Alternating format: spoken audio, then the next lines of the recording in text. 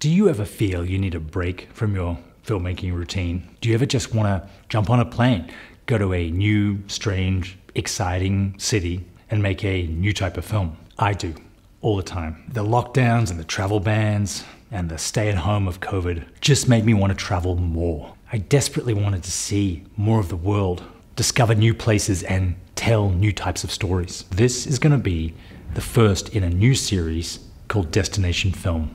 I'm going to go to new and interesting places, meet the actors and filmmakers that work there, and try and capture what makes that city unique. Along the way, I'm going to share the process that I go through and what you need to know if you want to come to these places to shoot a film yourself. Today's destination is the magical metropolis of Montreal.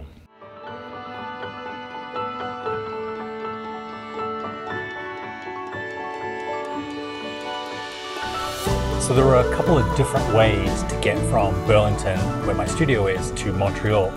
First is to go straight up 89, which is just an expressway.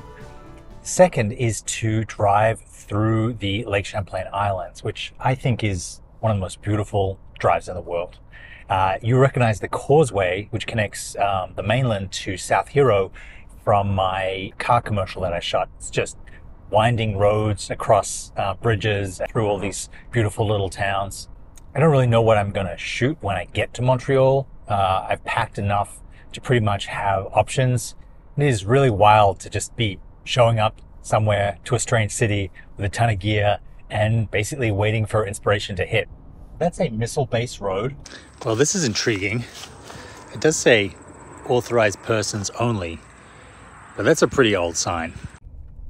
I feel like if this was a real missile base, someone would be pointing a gun at me right now. It certainly doesn't look like a missile base. It looks like an abandoned aircraft hangar, but I think I might stay this side of the wire and send my drone in.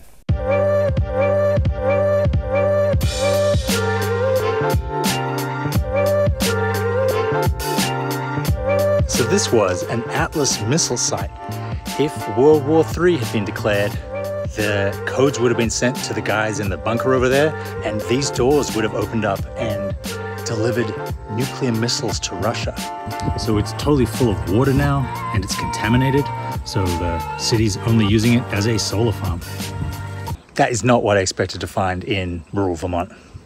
Okay, well that was exciting. I'm about 2 minutes from the border, and as an Australian, I'm used to spending hours in customs and being asked every single thing under the sun. In the past, going through this border crossing, it's just a single lane road with Canada on one side and US on the other. And right, it usually takes about 2 minutes to get through. So fingers crossed, let's see how we go.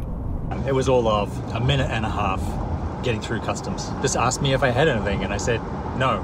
And they said, have a great trip.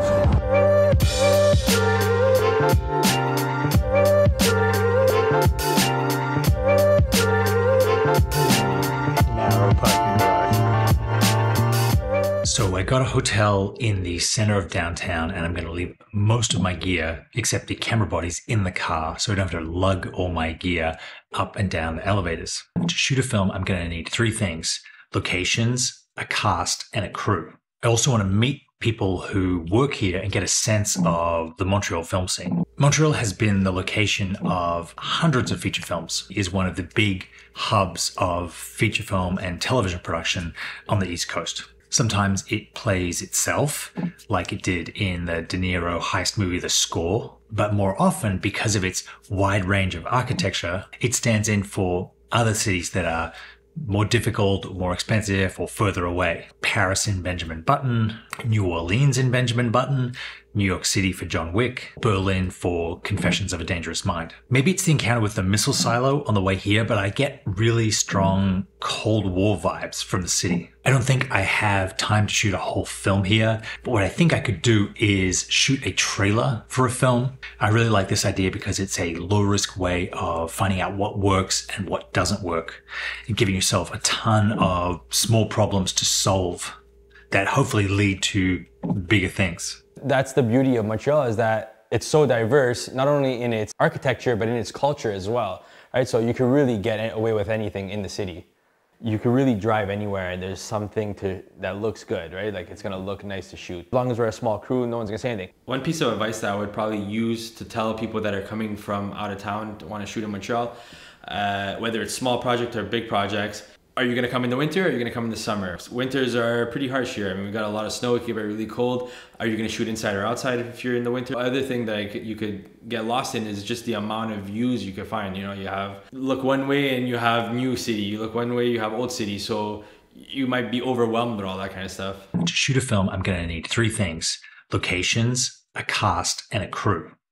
Peerspace isn't in Montreal, but a site called 𝙏𝙃𝙄𝙎 has hundreds of locations that people are prepared to rent out by the hour for filming specifically. This one looks amazing. It is a mansion for $350 an hour. Let's jump in the car and check it out. This place was called Black Swain Manor. It's next to a cemetery and it was owned and operated by a production designer. So all of these incredible chandeliers and stuffed flamingos he sourced himself, and he hires 2 productions. I used an app called Polycam on my phone to use LiDAR and the cameras to map the room in 3D. This is an absolutely amazing way to become familiar with a location and take it back to your studio and be able to try out different camera angles and lighting ideas with a pre-made textured model of the location in 3D. As cool as Black Swain was, it was going to blow our entire locations budget on 1 2-hour visit. So instead we decided to reach out to people on Instagram. We were able to find this awesome taco bar not far from downtown Montreal that we could shoot in during the day while they were closed. I also spoke to the management of the hotel I was staying in. And unlike a lot of places, they were happy for me to film in the hotel with all my equipment as long as I didn't get in anyone's way. For our insert shots, we just stole locations, one on this parking garage looking back towards the city at sunset, and one after sunset in the casino. Bonus was, the casino has free parking, so this cost us nothing at all. I saw this on a postcard actually. It is the Montreal Casino, and we just showed up to get some shots here, and we've been here for like 25 minutes and no one stopped us, so we managed to get some really very interesting footage. Shooting into the sun at sunset can be really tough. You have to choose between blowing out almost the entire sky and holding any kind of detail in your subject. For this reason, I much prefer to wait for the sun to go behind the buildings. Then the sky is still warm, but not blown out, and you get detail in the buildings, and you actually get quite a lot of ambient light and that cool backlight on your subject. Me and Seth, the cinematographer, were both going to be in the shot, so we used this Axon CineView HE unit on the camera to broadcast the signal to a iPad that I had on a lighting stand. Axon are a sponsor of the video, but I don't think I could have got this shot without this, because it means that you don't need a second director's monitor that you then have to power. You can just go off either your phone or your iPad or whatever you have handy to actually set up the shot, see exposure, see false color. It was actually a lifesaver. Our next shoot was the tequila bar. We had arranged to have the place for 2 hours before they opened. That meant that there would be a lot of sunlight coming in, and we had to block that out before we could do any kind of lighting. For my inspiration, I was looking at this scene from Atomic Blonde, which seemed like a good way to use really strong, vibrant colors in the scene to make the actors really pop against the background. We lit this with the Nanlite Pavo Tube 2 30X kit. We had the 4-foot light as a key and the 2-foot lights behind as backlights. The actors arrived in their street clothes. This was the first time I'd met them because I'd cast them online. We sat down, we talked over the scene. Coverage-wise, we shot the woman's side first. I was already really happy with her performance. Then we turned around and got the guy's side. After we'd done 2 or 3 takes of both sides, we were able to push back and light it a little differently to keep the lights out of shot and get a 2-shot that we could cut to.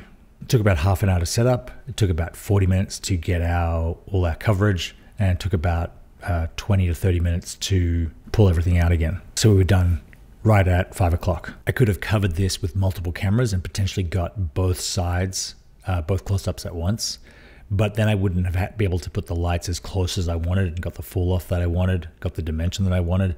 With a scene like this, with really where lighting is a big part of it, I'd much rather shoot single camera coverage. One of the joys of Montreal is being able to get around relatively easy. So it was only a 10-minute drive back to the hotel where we were able to valet the car, unload all our gear into the bellhop carriage and take it up to the 15th floor where we'd set up our next scene. They had this outdoor lounge which had an amazing view of nighttime Montreal. We started setting up while it was still light in what you technically call blue hour. The key light was the Nanlite 150B in a softbox with a grid to control spill. And we moved it in pretty close to get the right ratios, the difference between the key and the fill side.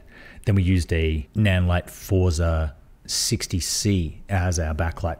Now I could have changed this to bright red or bright green, but I wanted to sort of keep it in line and not distract from the colors in the background. So we kept it at, I think, 5600 or 5100. There was a lot of wind and rain on the day, which just goes to show you can't control everything, especially when you're shooting sort of outside, or at least facing outside. There was actually a flash flood warning and we started quite late. And when you have wind like this, I think you just have to do a ton of takes. I think it was like 6 takes on the woman's side because her hair was blowing everywhere. We really couldn't control it. We were able to shoot our low wide shot when you actually saw the buildings while there was still some light in the sky, and then we went in for coverage first on the man and then on the woman's side and got this great bokeh city sky background. We used the Saramonic lav mics because the boom was just going to be too windy, and got some nice clean audio despite the weather. That may be true, but we intend to use it to keep the peace. And again, with just 2 of us on the crew, me and Seth, we're able to shoot the scene in just over an hour for 2.5 pages. So I'm driving home from Montreal. There is one place I do want to stop on the way home, and that's Mel's. This is the big studio complex here where they shoot a ton of Hollywood films, including big superhero movies. They have several different soundstage facilities. The one I want to check out is their new virtual stage. You may have seen this in YouTube videos. The producer there has offered me a tour, so I'm going to meet with him and check it out. We have a big LED wall and we shoot with the camera and record light. This can be done with 2D plates or 3D environments using game engines. There's definitely an immersive experience for the actors if they can interact with the environment. And then the ambient lighting, the lighting that comes directly from the LEDs that integrates the actor or the props into the scene.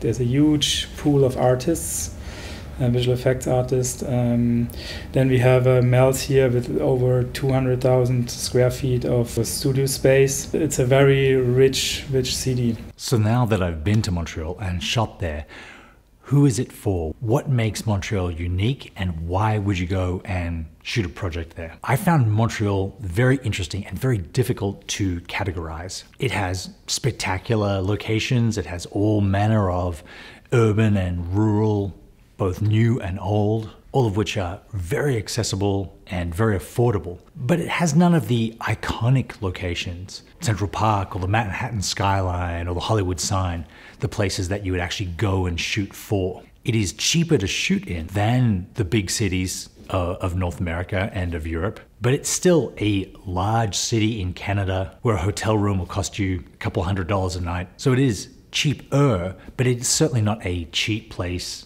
to shoot compared to some of the other places I plan to visit as part of this series. Southeast Asia, parts of South America. And while it's easy to get around and easy to shoot in permit-wise, that's really only true for 7 months of the year. The rest of the year, it is covered in snow with sub-zero temperatures. So Montreal sort of fits in between space, between the big major cities with their deep pools of talent and iconic locations, and the more exotic, super cheap, super difficult places to shoot that I hope to visit and tell you more about. I really enjoyed my time in Montreal. I really enjoyed shooting there. It was an exciting and rewarding experience, and I hope if you get the chance to, you'll visit the city and check it out for yourself. It's a place quite unlike anywhere else I've visited. I want to thank the sponsors of this episode, Saramonic, Nanlite, Aksoon, and Tenba. Without their support, it wouldn't have been possible. The gear we used in this episode is in the description. Stay tuned for more Destination Film. Thank you very much for watching, and I will see you next time.